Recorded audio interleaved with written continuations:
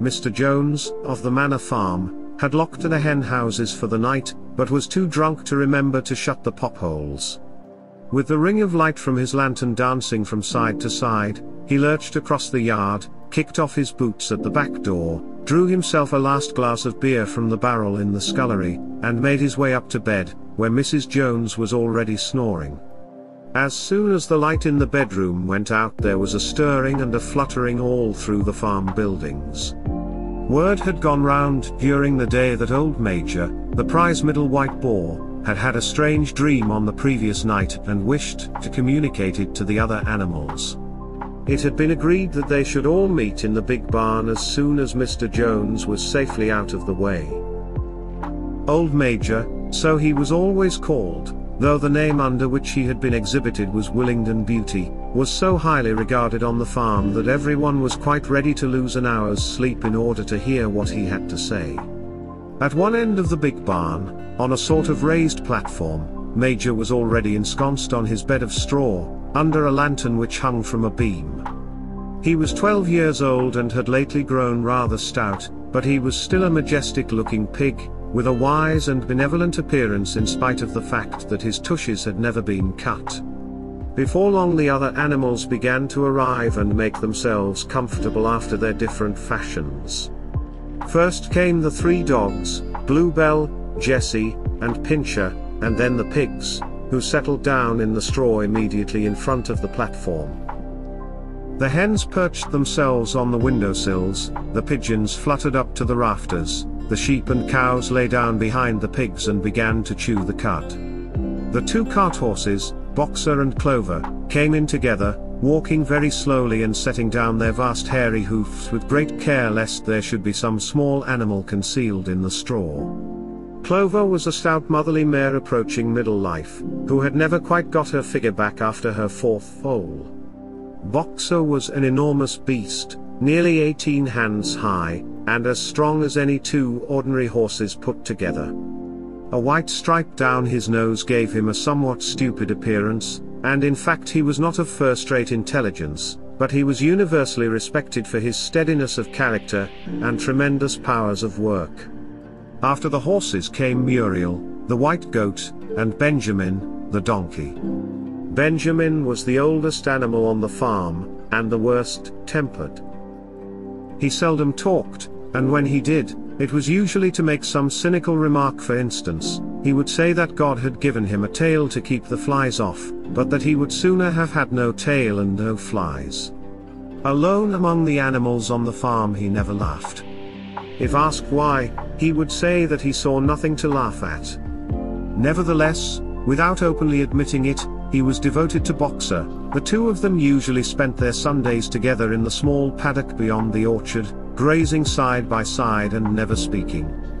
The 2 horses had just lain down when a brood of ducklings, which had lost their mother, filed into the barn, cheeping feebly and wandering from side to side to find some place where they would not be trodden on. Clover made a sort of wall round them with her great foreleg, and the ducklings nestled down inside it and promptly fell asleep. At the last moment Molly, the foolish, pretty white mare who drew Mr. Jones's trap, came mincing daintily in, chewing at a lump of sugar. She took a place near the front and began flirting her white mane, hoping to draw attention to the red ribbons it was plaited with. Last of all came the cat, who looked round, as usual, for the warmest place, and finally squeezed herself in between Boxer and Clover. There she purred contentedly throughout Major's speech without listening to a word of what he was saying. All the animals were now present except Moses, the tame raven, who slept on a perch behind the back door. When Major saw that they had all made themselves comfortable and were waiting attentively, he cleared his throat and began. Comrades, you have heard already about the strange dream that I had last night. But I will come to the dream later. I have something else to say first. I do not think, comrades, that I shall be with you for many months longer, and before I die, I feel it my duty to pass on to you such wisdom as I have acquired. I have had a long life, I have had much time for thought as I lay alone in my stall, And I think I may say that I understand the nature of life on this earth as well as any animal now living. It is about this that I wish to speak to you. Now, comrades, what is the nature of this life of ours? Let us face it, our lives are miserable, laborious, and short. We are born, we are given just so much food as will keep the breath in our bodies, and those of us who are capable of it are forced to work to the last atom of our strength, and the very instant that our usefulness has come to an end we are slaughtered with hideous cruelty. No animal in England knows the meaning of happiness or leisure after he is a year old. No animal in England is free. The life of an animal is misery and slavery, that is the plain truth. But is this simply part of the order of nature? Is it because this land of ours is so poor that it cannot afford a decent life to those who dwell upon it? No, comrades, 1,000 times no. The soil of England is fertile, its climate is good, it is capable of affording food in abundance to an enormously greater number of animals than now inhabit it. This single farm of ours would support a dozen horses, 20 cows, hundreds of sheep, and all of them living in a comfort and a dignity that are now almost beyond our imagining. Why then do we continue in this miserable condition? Because nearly the whole of the produce of our labor is stolen from us by human beings. There, comrades, is the answer to all our problems.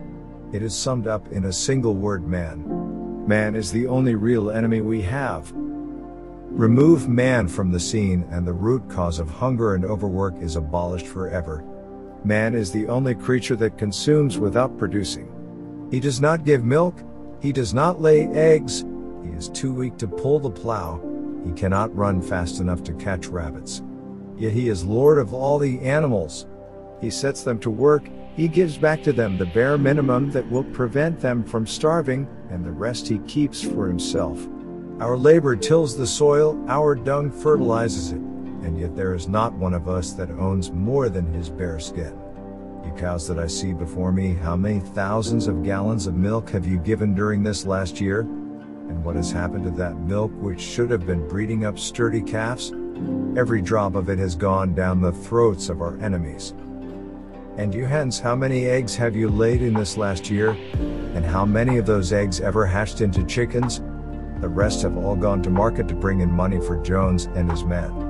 And you, Clover, where are those 4 foals you bore, who should have been the support and pleasure of your old age?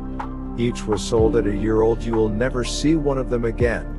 In return for your 4 confinements and all your labor in the fields, what have you ever had except your bare rations and a stall? And even the miserable lives we lead are not allowed to reach their natural span. For myself I do not grumble, for I am one of the lucky ones. I am 12 years old and have had over 400 children. Such is the natural life of a pig, but no animal escapes the cruel knife in the end. You young porkers who are sitting in front of me, every one of you will scream your lives out of the block within a year. To that horror we all must come: cows, pigs, hens, sheep, everyone. Even the horses and the dogs have no better fate. You, boxer, the very day that those great muscles of yours lose their power, Jones will sell you to the knacker, who will cut your throat and boil you down for the foxhounds. As for the dogs, when they grow old and toothless, Jones ties a brick round their necks and drowns them in the nearest pond. Is it not crystal clear then, comrades, that all the evils of this life of ours spring from the tyranny of human beings? Only get rid of man, and the produce of our labor would be our own. One most overnight we could become rich and free. What then must we do? Why, work night and day, body and soul, for the overthrow of the human race. That is my message to you, comrades: rebellion. I do not know when that rebellion will come. It might be in a week or in 100 years, but I know as surely as I see this straw beneath my feet, that sooner or later justice will be done. Fix your eyes on that, comrades, throughout the short remainder of your lives. And above all, pass on this message of mine to those who come after you, so that future generations shall carry on the struggle until it is victorious. And remember, comrades, your resolution must never falter. No argument must lead you astray. Never listen when they tell you that man and the animals have a common interest, that the prosperity of the one is the prosperity of the others. It is all lies. Man serves the interests of no creature except himself. And among us animals let there be perfect unity, perfect comradeship in the struggle. All men are enemies. All animals are comrades.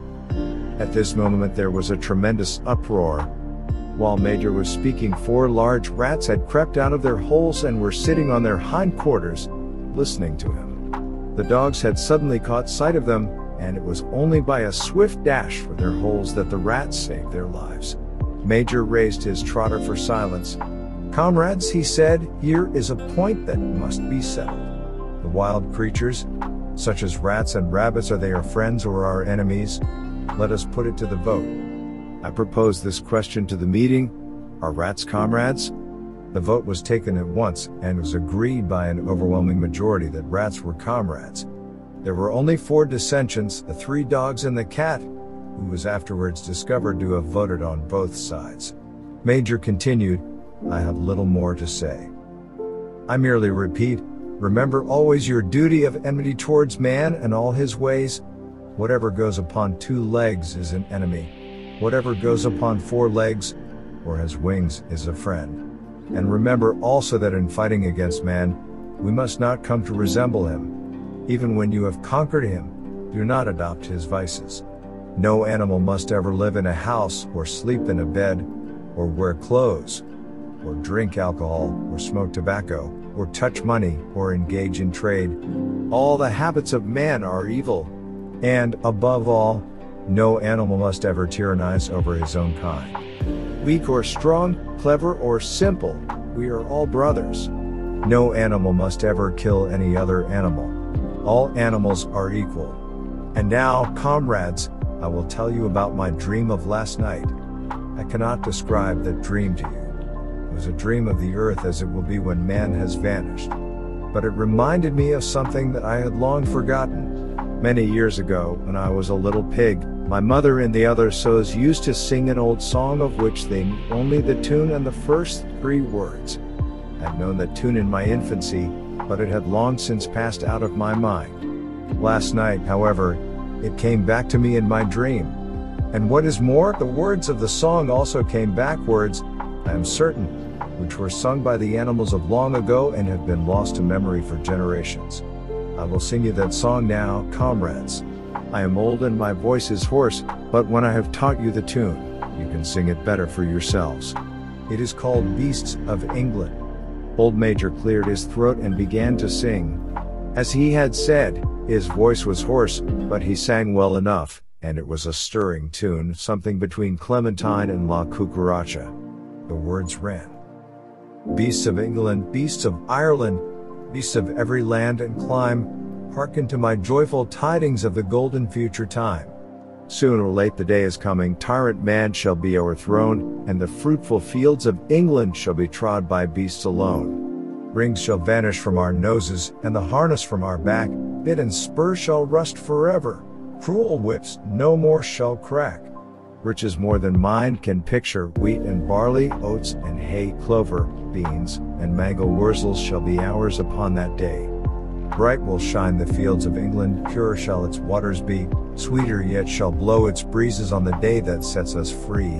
For that day we all must labor, though we die before it break. Cows and horses, geese and turkeys, all must toil for freedom's sake. Beasts of England, beasts of Ireland, beasts of every land and clime, hearken well and spread my tidings of the golden future time. Now let's hear my own version of the song thus. Beasts of England, beasts of Ireland, beasts of every land and clime, hearken to my joyful tidings of a golden future time. So knowledge, there is coming, tyrant man shall be overthrown, and the fruitful fields of England shall be trod by beasts alone. Rings shall vanish from our noses, and the harness from our backs. Beaten spurs shall rust forever, cruel whips no more shall crack.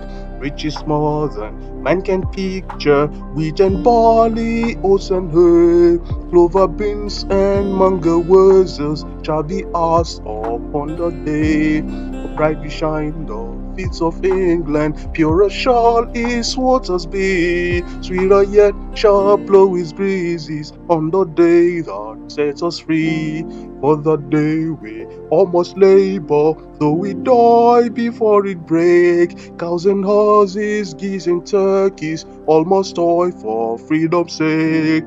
Peace of England, peace of Ireland, peace of every land and clime. Harking well and spread my tidings of the golden future time. Harking well and spread my tidings of the golden future time. Harking well and spread my tidings of the golden future time. The singing of this song threw the animals into the wildest excitement. Almost before Major had reached the end, they had begun singing it for themselves.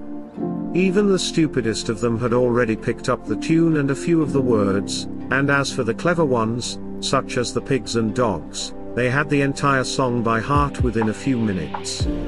And then, after a few preliminary tries, the whole farm burst out into Beasts of England in tremendous unison. The cows lowed it, the dogs whined it, the sheep bleated it, the horses whinnied it, the ducks quacked it. They were so delighted with the song that they sang it right through 5 times in succession, and might have continued singing it all night if they had not been interrupted. Unfortunately, the uproar awoke Mr. Jones, who sprang out of bed, making sure that there was a fox in the yard. He seized the gun which always stood in a corner of his bedroom, and let fly a charge of number 6 shot into the darkness. The pellets buried themselves in the wall of the barn, and the meeting broke up hurriedly. Everyone fled to his own sleeping place. The birds jumped onto their perches, the animals settled down in the straw, and the whole farm was asleep in a moment.